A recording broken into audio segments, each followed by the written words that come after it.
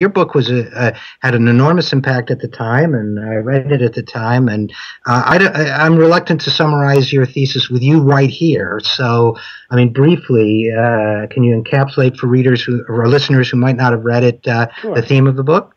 Sure. Well, as you mentioned, we're using psychiatric drugs more and more in this country, and if these drugs are as helpful as we think they may be, we would hopefully see the burden of mental illness going down in our society. And instead, the exact opposite is happening. So, since 1987, the number of people on disability due to mental illness in our society is now more than quadrupled. So, of course, then you ask why.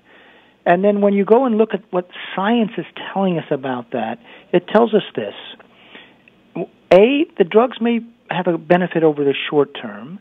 I'm talking about antidepressants or even antipsychotics or, say, stimulants for ADHD. But over the long term, study after study has found, in fact, that they increase the likelihood of disability. They increase the likelihood that someone will become chronically ill. And you see this time and time again.